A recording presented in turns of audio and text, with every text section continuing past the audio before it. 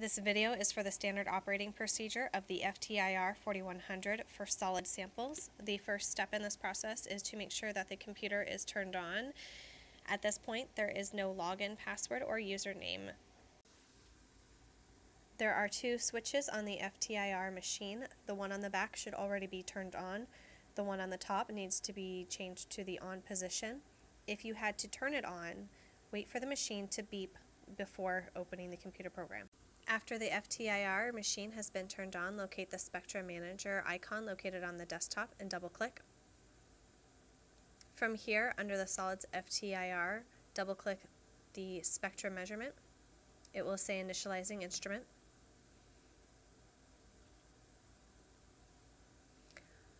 This will open your Spectra measurement window. From here, go ahead and clean the staging area on the FTIR to ensure a clean background.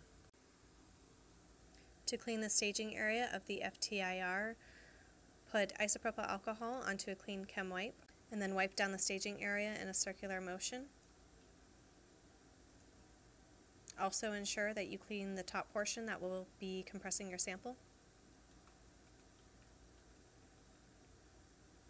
Once it is clean, proceed to tighten down the staging area using the coarse adjustment knob only until finger tight. Once the staging area is cleaned on the FTIR, you can start to run your background. This is located in the Spectra measurement window. It will be a green B with a red underline. After you have clicked it, you will see a green progress bar at the bottom.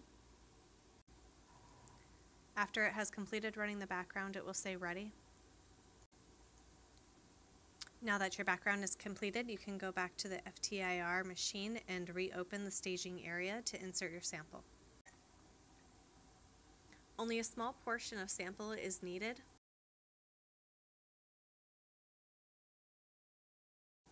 Once you have placed it onto the staging area, condense it over the crystal.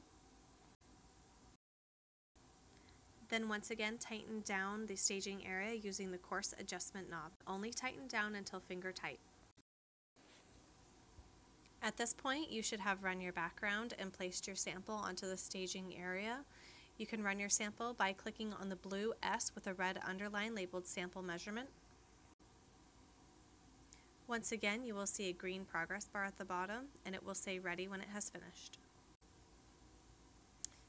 After it has completed, if another window has not popped up automatically, go to File, Analysis, Send. This will open up another window labeled Spectra Analysis. First, your option is to run an auto baseline on your sample. This will straighten out any of your data. No adjustments are needed. Click OK. As you can see, this opens up a second window. In View 1, this is your original sample. In View 2, this is after you have done the auto baseline. From here, you want to do an ATR correction. No adjustments are needed. Click OK. From here, you may want to find the peaks that are on your sample. Under the Open file, there is a button that will say Peak Find. Click it. From here, you can hit Apply, and as you can see, nothing below this green line will have a peak on it.